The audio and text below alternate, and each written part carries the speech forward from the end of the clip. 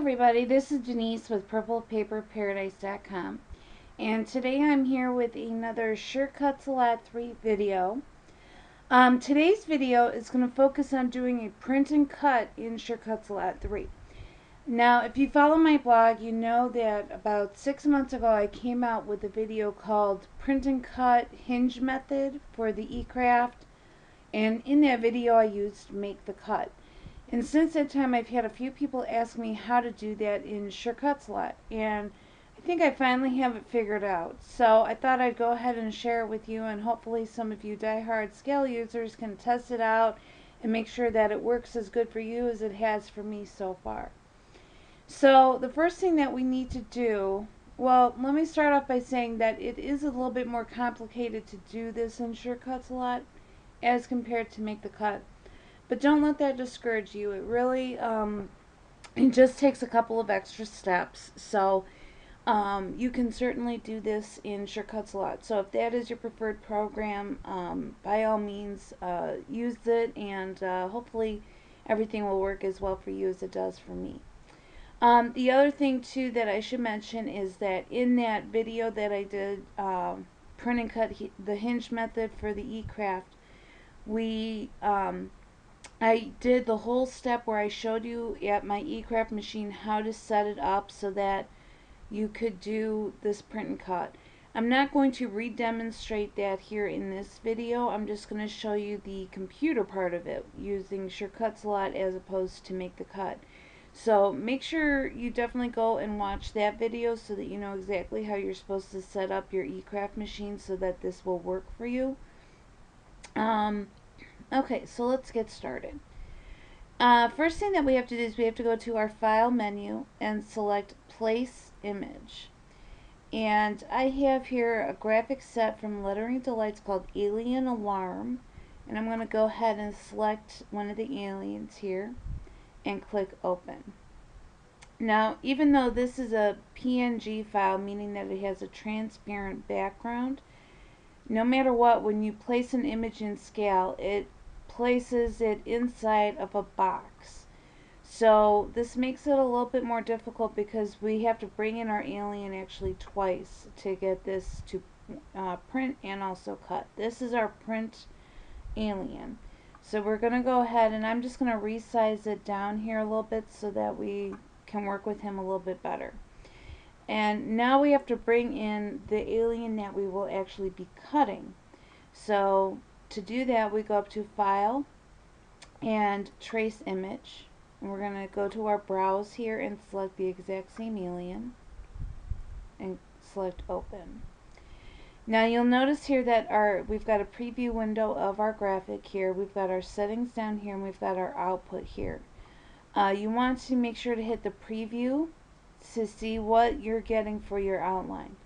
And the most important thing here is to make sure that you're getting a good outline trace here of your file, which we are here. We also have lots of interior pieces that are being picked up as well, and we're going to deal with those here in a little bit.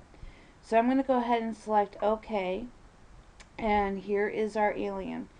Now I'm going to go ahead and hide our print alien just so that we can see our cut alien a little bit better and we can work with him a little bit easier. Now I'm going to go ahead and select Keep Proportions and scale him down. Now if you notice, we've got our fill color set here, and that is to this green. So what is happening here is there's lots of little shapes inside this alien. And so we have to get a black out of this alien. Now if I go over to my layers panel here, you'll see that because there's a G in this folder that I know that the alien is in a group. And if we scroll down here, you can see that there's lots of little shapes inside the alien. Okay, so what that means is that the first thing that we have to do is we have to go up to our object and we have to break apart. And when we break apart, you'll see here that we now just have a folder, and there's no G in it, and it says layer 27. And then when we scroll down here, you can see that we've got all of our different individual pieces. If sometimes SVG comes where they have more than one group, you're going to need to make sure that everything is ungrouped inside that graphic so that you can use it for a print and cut first. So you see that I have it, and if you look at this on the screen, you're going, well, that obviously isn't a blackout.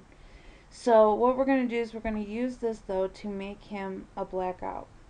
I'm going to go ahead and select my alien, go up to Path, and select Union. And this is a very important step because now we're taking all of those pieces and we're making them one piece. And if I did not do this, then what would happen when I select shadow or blackout is that each little individual piece would be blacked out, not necessarily the whole image. So we've got everything there. And I'm going to go ahead and select shadow blackout, and I'm going to use rounded. And there we have a blackout of our alien. So now we need to work on lining these aliens up. So I'm going to go ahead and unhide my print alien. And I've got my cut alien selected. Again, I'm going to go ahead and size him down. This is something that I have found kind of works best if you just kind of manually fidget with it. And I know that's not something that we always like to do, but it seems to really work the best. And it kind of depends on your graphic, is what I've kind of discovered. So there we go. I've got him pretty well lined up, actually. If you zoom in here, you can see that my cut is all the way around him. And if you want a little bit more of a border, like let's say, for example, I don't want these cutouts here in the middle of the eyes, what you can do is you can go over and let's select our cut layer again here. And you've got the shadow size here. Since we've already shadowed him, all we need to do is then just kind of increase that number so that we can make a more solid, clean outline to cut. And so then from this step, what you would do is you would first hide your cut layer, print out your alien, and then keep your cut layer unhidden and hide your print layer. And then you would proceed to cut your hinge, just like I demonstrated in my other video. So I hope that explains it well enough for all of you on how to do a print and cut using Shortcut Slot 3 in the eCraft machine. Feel free to leave me any comments on my YouTube channel or on my blog, and I'll be sure to address them.